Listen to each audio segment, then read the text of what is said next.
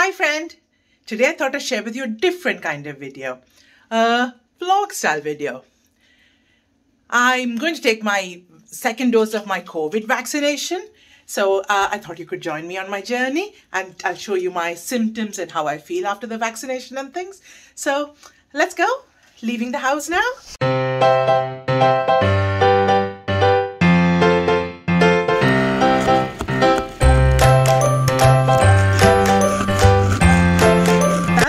Car defrosted and we're all set to go. Yay! My children are off school. Although we're still in tier 4, we can mix households. That was some dry ice. I need to be really careful. Slippery ice. Yeah, so like I was saying, although we are in tier 4, we can mix households only for childcare reasons. So I've dropped my children off to my friends and I'm just going to the hospital to get my vaccination. I'll see you at the hospital now.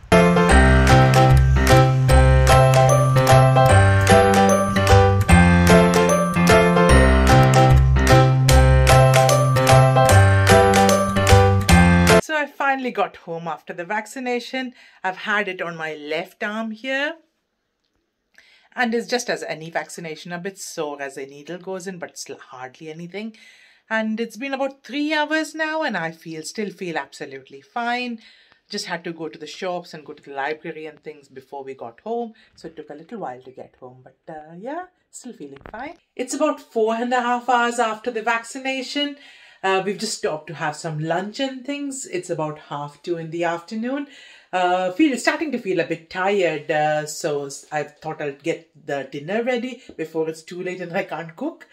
So that's what I'm going to do next. And 45 minutes later, I've made some Chinese style chicken sauce and to go with some egg fried rice. And it's about 6 hours after my injection and I still feel fine. The arm's a bit heavy, but that's about it. So it's about 9 p.m. now.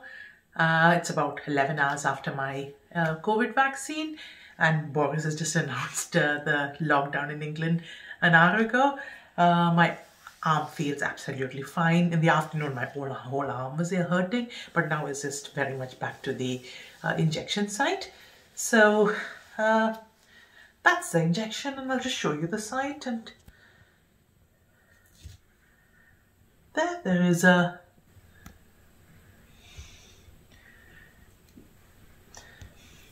There's a little bit of bruising around the site, but that's it. And it feels absolutely fine, really. After the first vaccination, my arm was really sore the night, and the next day my body was sore as well.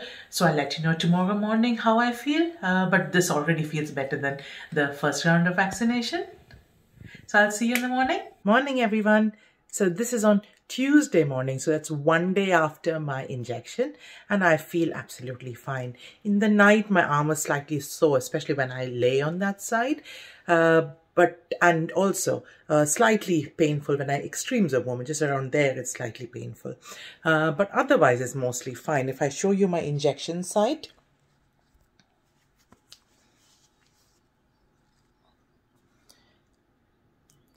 looks absolutely fine, maybe slightly, just where the needle went in, you can see it's slightly red, but otherwise there's no redness around the area. It's not lumpy, it's not swollen.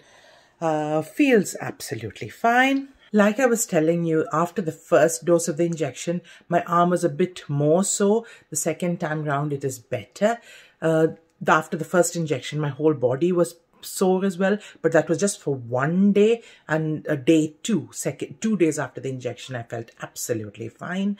I know there's been a lot of bad press about the vaccination, especially on the social media and things, but as you can tell, I've had a few symptoms, a little bit of body aches and pains, but it's a small price to pay for not being sick in a hospital bed and maybe even on a ventilator, who knows. Boris Johnson has announced last night at 8 p.m. that UK is going into a national lockdown again just because of the growing number of cases, and if the current trend continues, the NHS will be overwhelmed and schools across England and Wales and Scotland are closed from today. Our school was due to open only next next week on Monday, but now that has been postponed till the February half term. So the earliest the schools will open is around the 22nd of February.